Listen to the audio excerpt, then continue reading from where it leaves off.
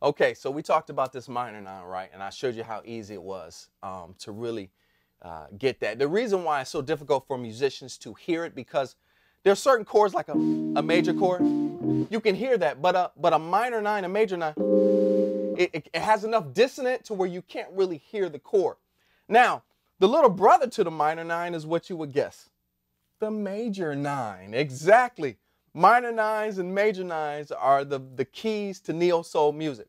So we showed you a little bit of this minor 9, and I'm going to show you a little bit of this, this major 9, and it works pretty much the same way. Excuse me. So, say if I do a B flat major 9.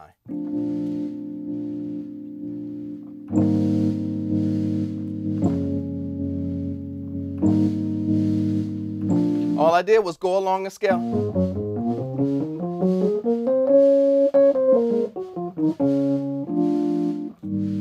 So I went B flat, A flat, G flat. It works the same way. It works the same way as the minor 9, but not exactly the same way, okay? The minor 9 allows you to... The major 9, because the attitude of a major key is to define the root. So for example, see how to define the 1? So the concept of the major 9 in neo-soul is that you got to find things that work together. You can't just do the anything like you did in the minor 9. So let me show you an example. One example here is we're going to B flat, A flat, G flat. So it goes like... Back up.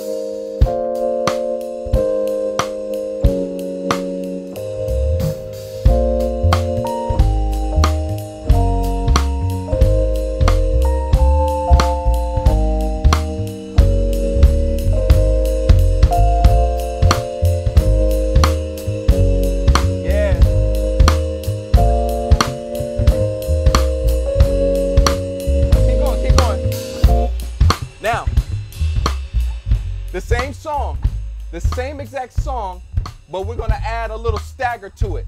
So we're going to do something like this.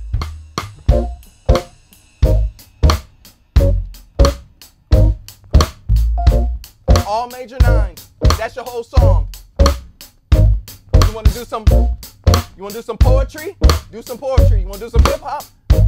You got it. You just want to flow? Now take it out.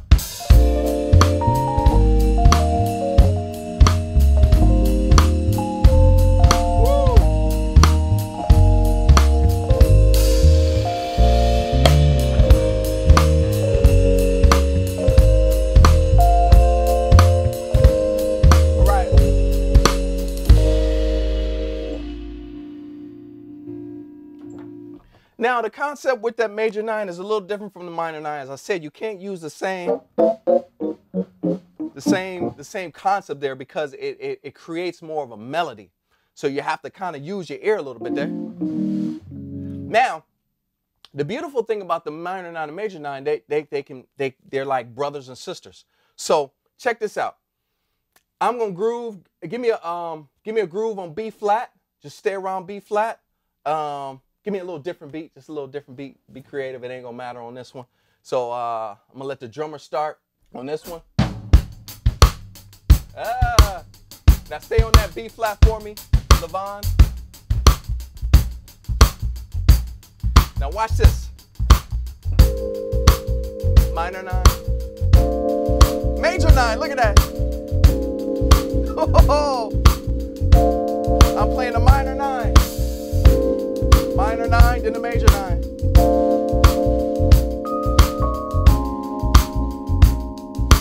All right, give me a little more, Levon. Woo! So what I'm saying is minor.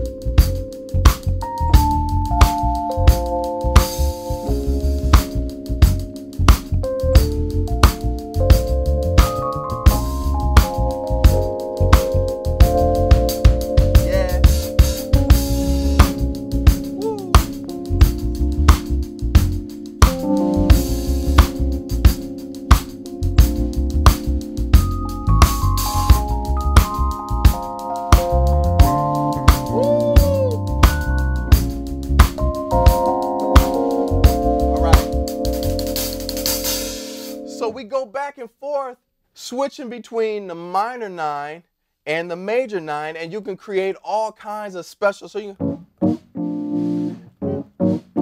right there, I just did the, remember we did the F sharp, we did the F sharp, A flat, all major 9. Let's do minor, minor, major. F sharp minor 9, I'm sorry, G flat minor 9, A flat minor 9, B flat major 9. So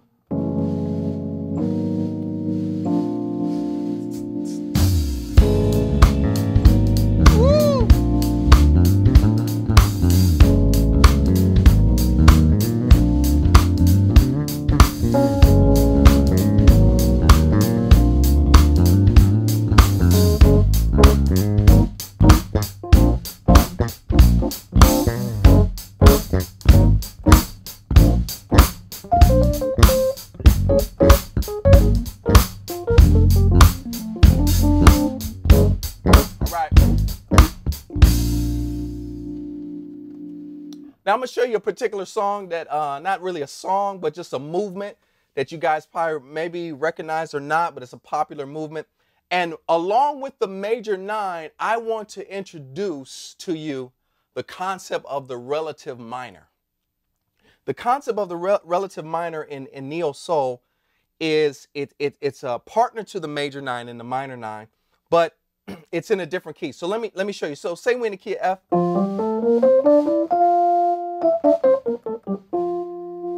The little brother, the relative, would be like the A flat.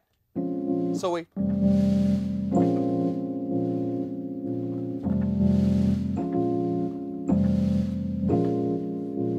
So the thing is here, I'm in, and remember this is all in the documentation, I'm in F, right? So.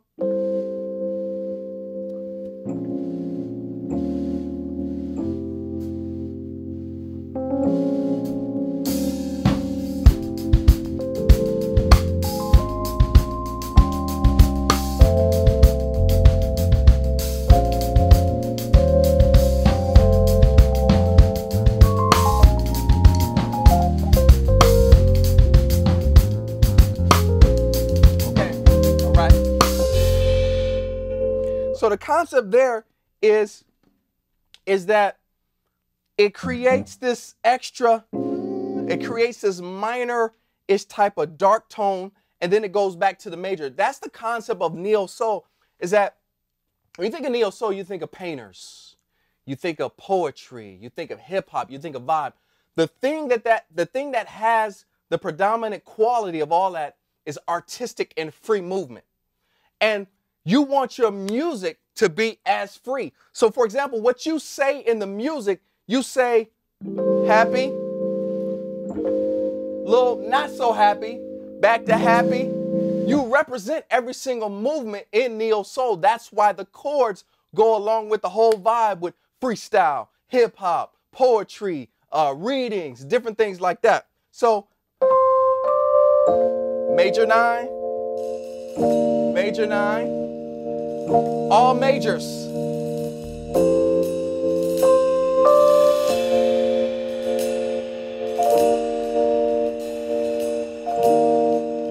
Here we go.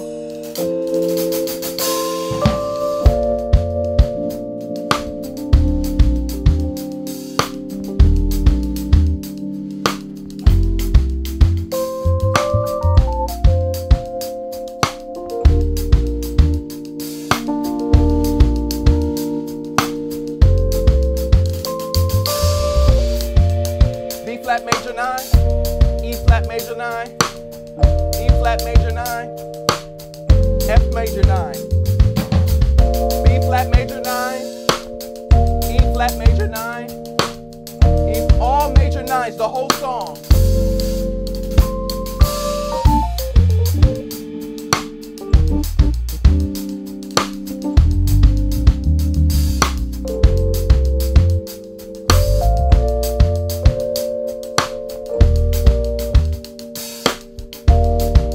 Now the relative minor to the B flat.